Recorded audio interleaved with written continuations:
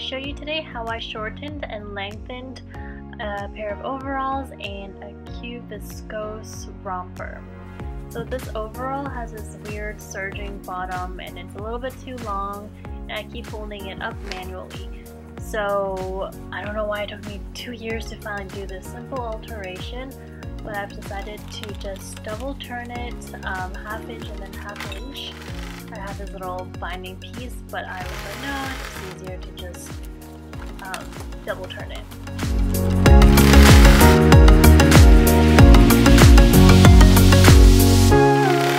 Make sure you walk your feet or sew very slowly over the very heavy, bulky parts of the double turn hem, just so you don't snap any needles.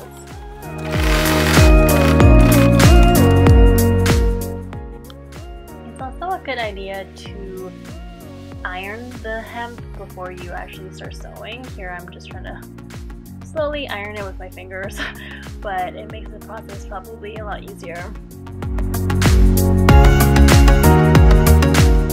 So you can see how weird and messy it was before with the hem, and now it's so clean and perfect. Very happy. The second project is this super short romper. It's like buttons hanging out and I'm just too old for that. So I took my rotary cutter and did a 2.5 inch strip on a cotton fabric. This one is a little flamingo print, and I make sure that it is the same length as the leg opening, and then I make 2 pieces. I keep double checking because sometimes the fabric could be stretchy and you want it to fit exactly the same size.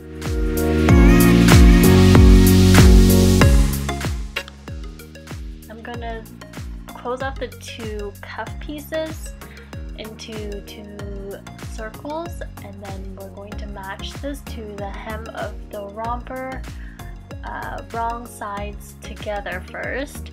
So because the serge is about 3/8 inch, I'm sewing about the same to just cover the serging seam, and then once I go through the whole leg hole, I am going to fold it back and then fold about 1/2 inch and push all the seam to the inside, kind of like a sandwich, and then top stitch or edge stitch all the way around. So this will give it a really nice clean finish. It will no exposed seams will show, and so from the inside and outside it'll look really neat.